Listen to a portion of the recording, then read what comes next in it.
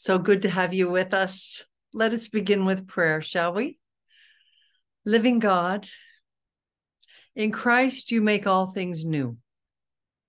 Transform the poverty of our nature by the riches of your grace, and in the renewal of our lives, make known your glory through Jesus Christ our Lord, who is alive and reigns with you in the Holy Spirit, one God, now and forever. Amen.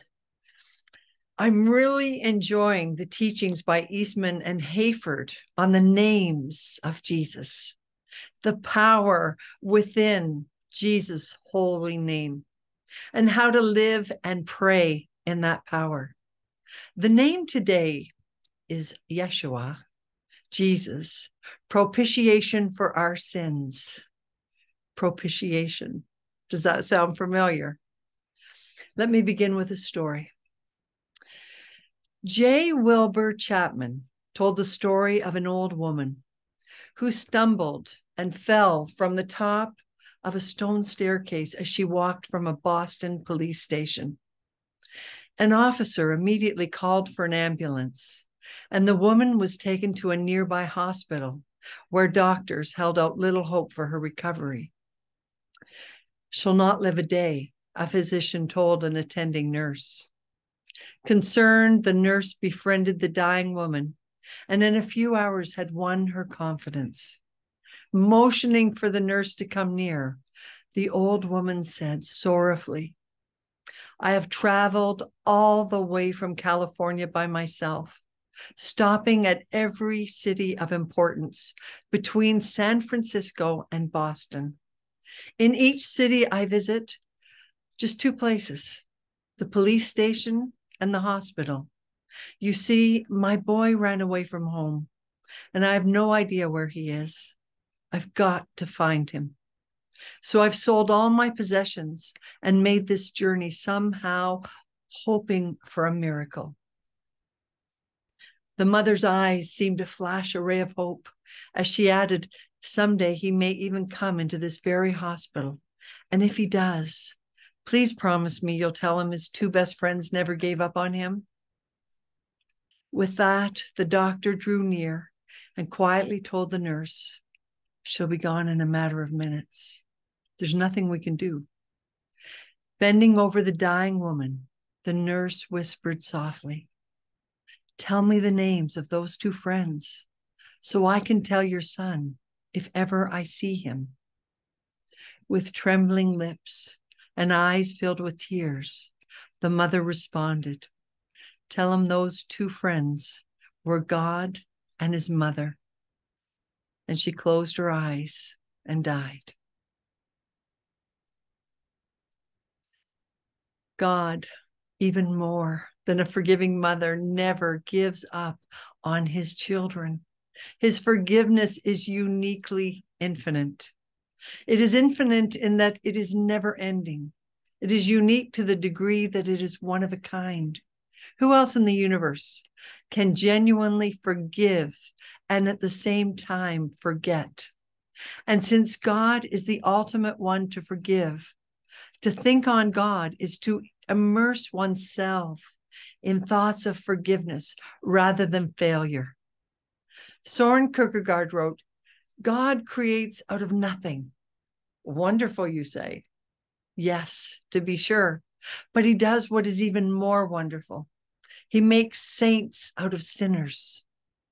The gospel writer John helps us to understand this concept of God's capacity to cover our sins and thus forget them by referring to Christ as the propitiation for our sins. We've heard that, right? In our old liturgy, which we used in the church last week. Hear also what St. John saith.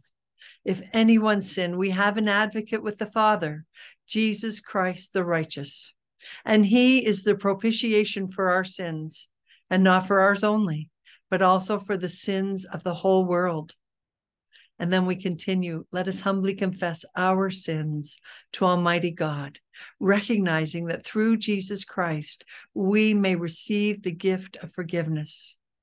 So we bring all that muck and mire from our lives, our mistakes, and those things we did on purpose that were not God's ways of doing things.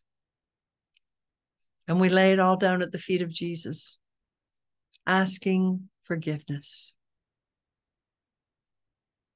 Jesus Christ has become our propitiator, one who has favorably inclined our circumstances toward God.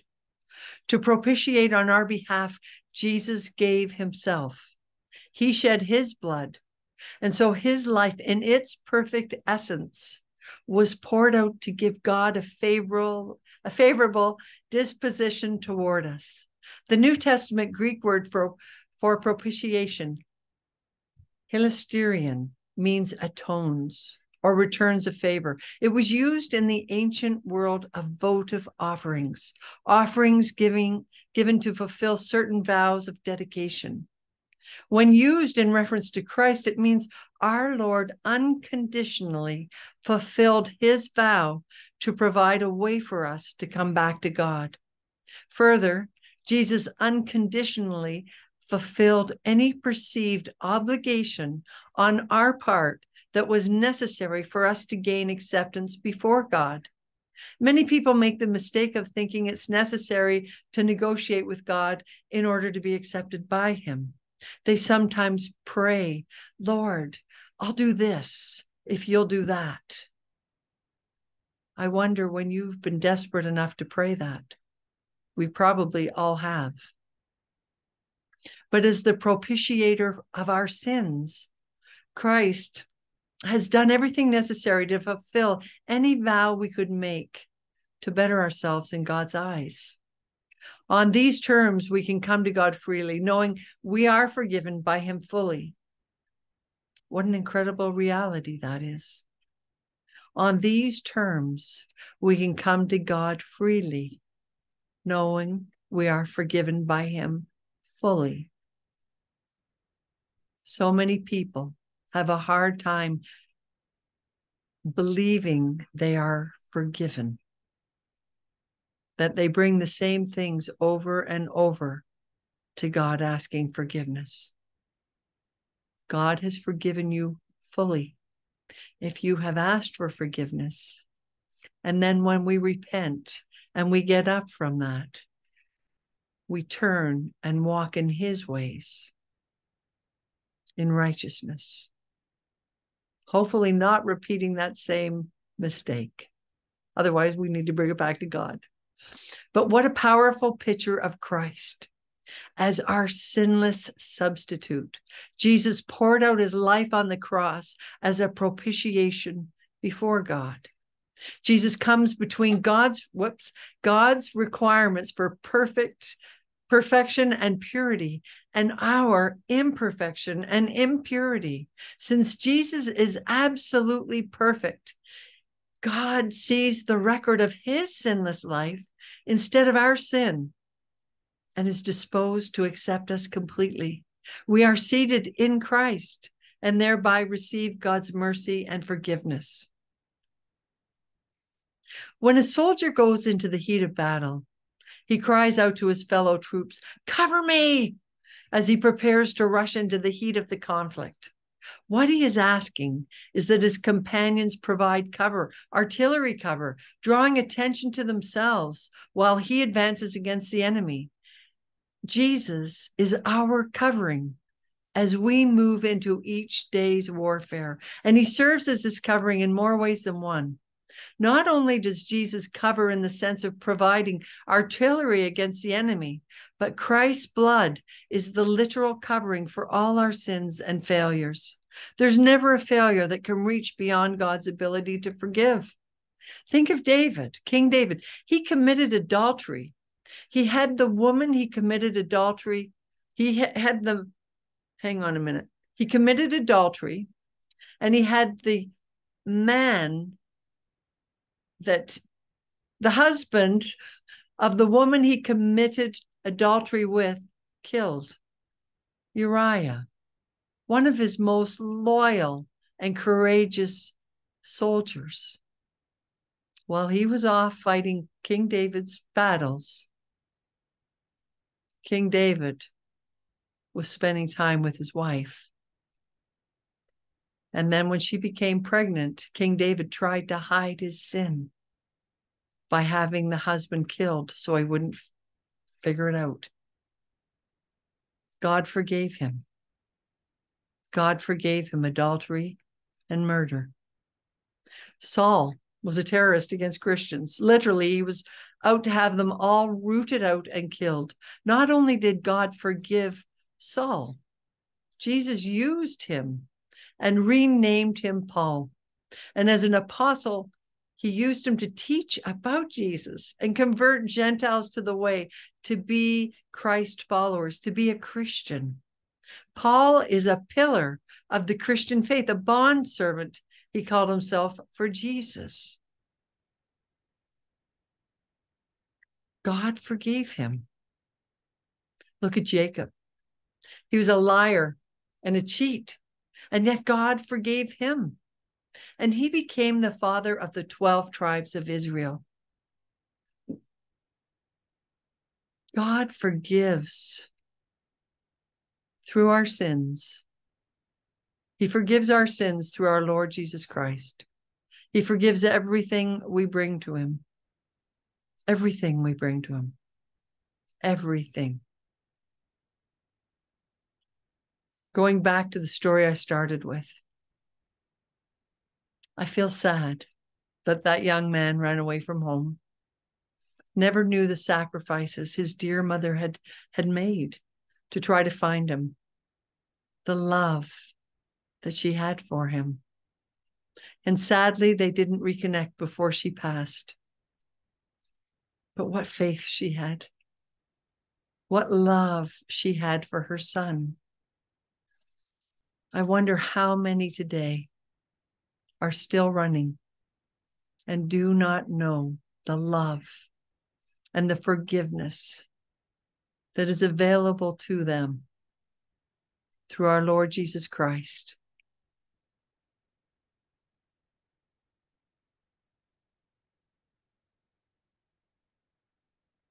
To live today in Jesus' name is not only to recognize Christ as our propitiator, but to take the quality of the Spirit into our relationships with others. Just as Jesus covers and cleanses our sins with his blood, we need to cover the failures of others with our love. We need to allow a spirit of forgiveness to flood us. Remember when Peter asked Christ if it was enough to forgive a transgression 7 times? Do you remember how Jesus responded? 70 times 7. In other words, keep forgiving. You're never done. To pray in Jesus' name, the propitiator of our sins, is to pray in the totality of Christ's unconditional forgiveness. Unconditional forgiveness. If Jesus' name means forgiveness, an idea clearly conveyed by the word propitiation, then praying in Jesus' name means we are praying in the fullness of his forgiveness. We are speaking his forgiveness into situations that we anticipate might minimize a day's potential. If, for example, someone had wronged you, speak forgiveness into that situation. And if God should impress on your heart, as he often will, to go directly to that person with a word of forgiveness, you should cover that encounter with prayer even before it actually happens. And above all, in praying today fervently, seek to place every transgression under the blood covering of Christ, who alone is the propitiator for our sins. John Wesley prayed, "Forgive them all, Lord, our sins of omission and our sins of commission, the sins of our youth and the sins of our riper years, the sins of our souls and the sins of our bodies, our secret and our more open sins, our sins of ignorance and surprise, and our more deliberate and presumptuous sins, the sins we have done to please others, the sins we know and remember, and the sins we have forgotten, the sins we have striven to hide from others, and the sins by which we have made others offend." Forgive them, O Lord. Forgive them all for his sake, who died for our sins and rose for our justification, and now stands at thy right hand to make intercession for us. Jesus Christ, our Lord. Beautiful, isn't it? It covers all the ground. Now for us, I'm going to close with a prayer. I'm going to use my own, I'm going to speak for myself. And if you're in agreement, say amen, and which means so be it. Claim it for your own as well. Let us pray. Father, I bow today with a renewed sense of gratitude for your all-encompassing provision in Jesus. It is so mightily assuring to be reminded from your word that my debt of sin is completely paid, my broken past completely forgiven, my list of failures completely destroyed, my record of disobedience completely forgotten. Please accept my prayer, my confession, that I sometimes am overcome by the cloud of condemnation cast upon me by my adversary. Today, Lord, I rise with the banner of the blood of Jesus to hurl it in the adversary's face. In Jesus' name, my propitiation is complete. My sin is completely covered, and I am completely free. I rise to walk in this day and all of my tomorrows, circled by the Savior's righteousness, clothed in Jesus' sinless excellence, rejoicing in my full acceptance. Thank you, Lord, in Jesus' holy and mighty name. Jesus is the propitiation for our sins, and not for ours only, but also for the sins of the whole world. Take those sins, take them to Jesus, lay them at his feet, ask forgiveness, and know that you are completely forgiven. Then forgive yourself. Get up, repent, which means to walk in the opposite direction of how you were walking when you committed those sins. Walk in his righteousness, all for the glory of God. May our Lord God bless you and keep you, watch over you and protect you. May he guide you so that you always walk in Jesus' holy ways.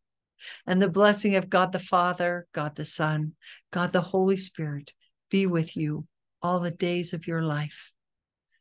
Amen. God bless you. I hope to see you soon. Take good care. Stay safe.